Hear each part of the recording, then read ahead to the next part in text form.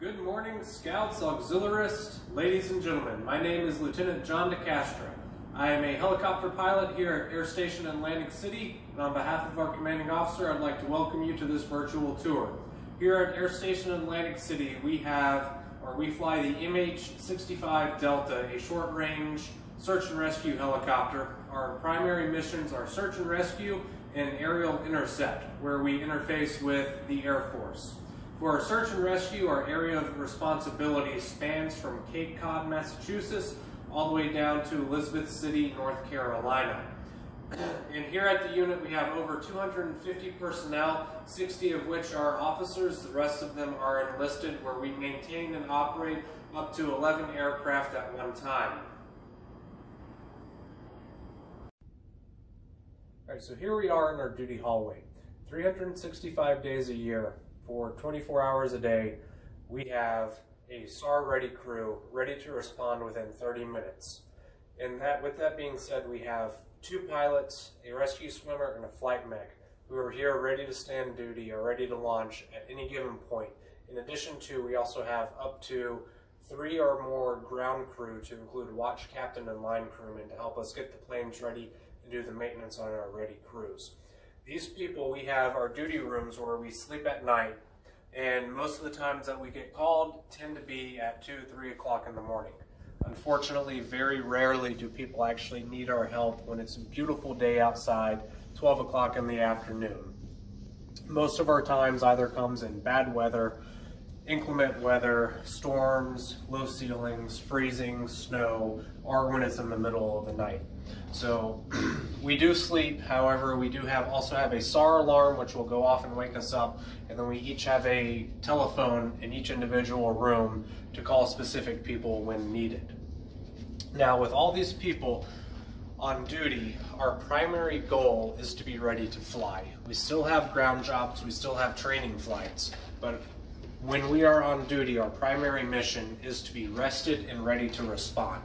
So oftentimes we'll be either relaxing in our duty rooms, or we also have cruise lounges and ward rooms where we are walking to now.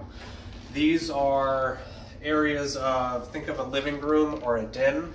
We have televisions, video games, couches, recliners, cooking utensils, ovens, microwaves, toaster ovens, that sort of thing. This is essentially our second home when we are on duty. And as we are walking into the wardroom now, our typical duty section are duty watches where we will stand 7 to 9 24-hour shifts a month. And during that time, this is where we will be relaxing, ready to respond. Because once again, in a moment's notice, we could be called and we have to be airborne within 30 minutes to go anywhere from Cape Cod down to Elizabeth City, North Carolina. And we could be flying up to 8 hours a day, depending upon how we do our crew duty and our flight planning well, which is a long time in an aircraft, particularly when you are up all day and you launch at 10 o'clock at night. Now, not only are you up all day, you're flying throughout the evening. So that's why it is very important to remain rested when we're on duty. Where we are now is we're about to walk into our operations center. The operations center is, for lack of a better term, the brain of everything we do here. All incoming calls for cases come into the operations center. The operations center then passes that information to the crews and monitors that while we are out flying. So if you will, follow me as we walk into the operations center. We also have a operations duty officer who sleeps in this bunk room right here. He is responsible for fielding all phone calls that come in from District 5 Command Center, and then processing those calls and waking up all the crew.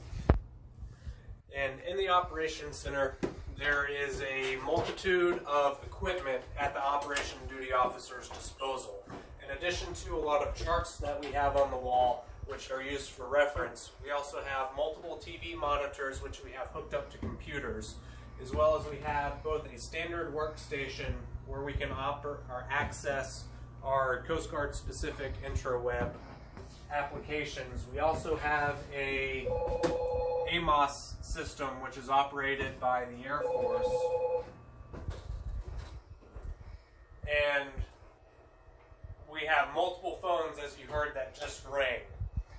And in addition to all of these things, we also have 3 radios. We have a uniform radio, which we use to talk to aircraft while they're up.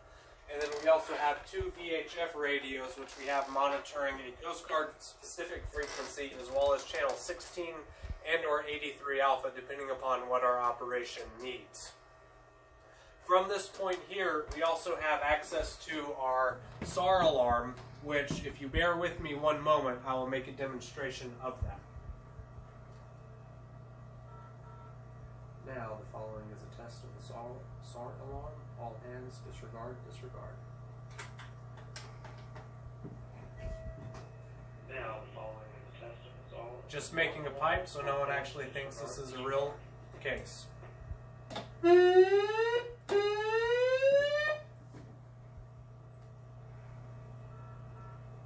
Now, test complete. Guard all further alarms. So that is what will ring in the middle of the night. And that is another pipe to let everyone know that any other time we hit that alarm, it's an actual case. That alarm is what indicates to everyone at the unit that we have a SAR case. So our line crewmen are going to take the aircraft out, conduct a pre-flight on it, make sure it's gassed up. Meanwhile, the pilots are going to come up to the operations center, gather all the applicable information that we have, such as what type of case. Is it a person in the water? Is it a vessel taking on water? Is it a vessel on fire? And it could be also a medical emergency. We will figure out where that case is, do any necessary pre-flight planning, which we need. During inclement weather, we have to do a lot more pre-flight planning to include filing an instrument plan, figuring out what alternate airports we need to go to, where our nearest hospitals are, our fuel planning to figure out how much gas we can take. Is that gas going to be enough to get 60 miles offshore, pick up 4 people, and drive 60 miles back into shore? Are we going to have to leave a rescue swimmer on scene, pick up 2, go get gas, and come back? And that's all going to be dependent, changing every single different case, every single different day, based upon the weather, the weights of the crew. So there's a lot of pre-flight planning that goes into that. While the pilots are doing that, the rescue swimmer is going to be down in the shop getting dressed out, inspecting his gear, making sure it gets on the aircraft, and the flight mechanic is going to be helping the line crewman go through the pre-flight process of the aircraft, checking the maintenance logs and making sure that the plane is actually capable of doing the mission in which we have been tasked. Here we are in the hangar bay of Air Station Atlantic City. To my right, we have our heavy maintenance bay. We can have 4 helicopters in this bay at any given time, and these are in various states of maintenance. Typically, the far right, way down at the end, is our more heavy maintenance, where we actually completely tear apart the helicopter. The one currently in there has no engines in it, no rotor system, no gearbox. The other 2 are either in a 30-day or a 7-day maintenance cycle, where they do various types of maintenance on the helicopters, from changing oils to inspecting different components, making sure that the helicopters remain in a safe flight status. On the other side of the hangar bay, we can have up to 4 to 5 additional helicopters, and these are typically the ones that are operational and can be flown at any moment. Currently, the one at the far end is our current ready helicopter for the day, which is the one in which we will take if we need the case, or if we have a case. And as I said earlier, the type of helicopter we fly is an MH-65 Delta. It is a Coast Guard short-range search and rescue helicopter. We typically cruise around at around 120 knots, and our fuel endurance is roughly 2.5 hours with a full SAR crew. If we omit people or have less crew, we can take on more fuel and extend that range, but for our typical search and rescue case is about 2 to 2.5 hours, which would make our range at 120 knots roughly 240 nautical miles on 1 bag of gas. Now, if we have to go out and come back, that's going to reduce that effective working range to around 100 nautical miles, given on the environmentals. If we have a tailwind, we can go significantly further. If we have a headwind, it drastically cuts down on our range.